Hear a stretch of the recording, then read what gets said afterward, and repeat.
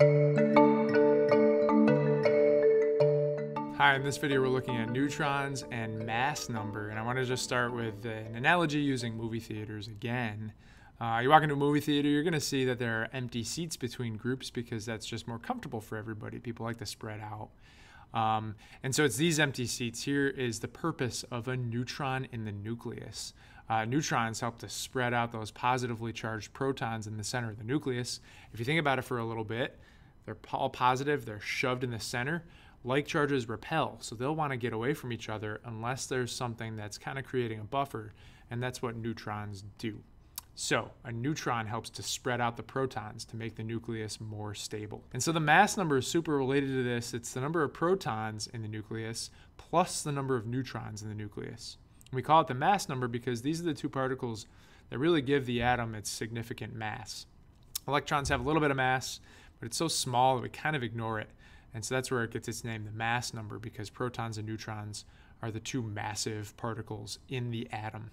Now it's expressed in AMU, or atomic mass unit. So we talked about notation in previous videos. Sometimes we would put in the lower left-hand corner next to the element symbol the atomic number there. That's just the number of protons.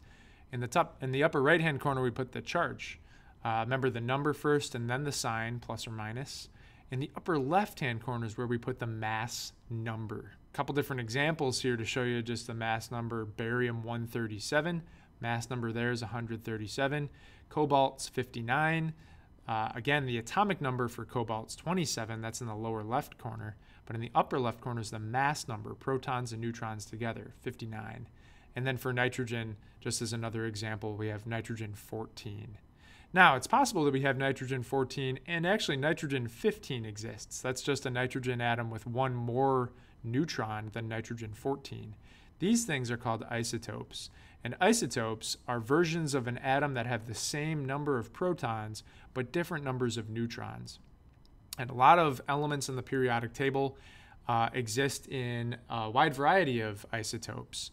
So if we're looking at mass number in the upper left, atomic number in the lower left, and I just want to figure out how many neutrons are in an isotope, keep in mind the mass number is protons and neutrons together. Atomic number is just the protons. So that means to figure out how many neutrons I have, I just subtract these two numbers. So I subtract the atomic number from the mass number. Let me show you some examples of this. Here's one, nitrogen-15, that isotope we were just looking at.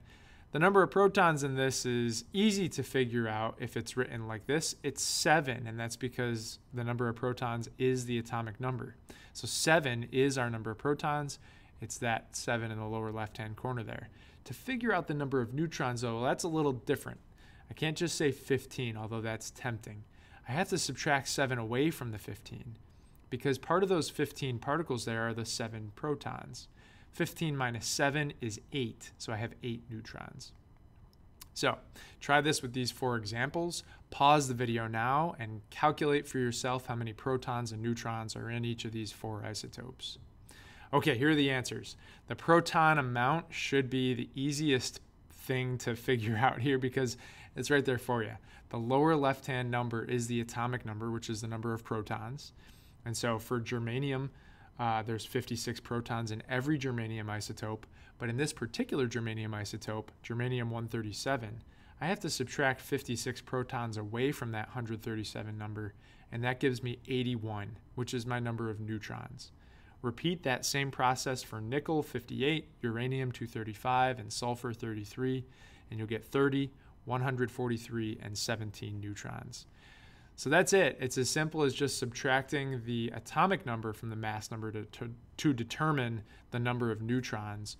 But also this idea of isotopes, and that we can have different types of isotopes for every element here on Earth. That's going to come back into play in the very next video. Thank you.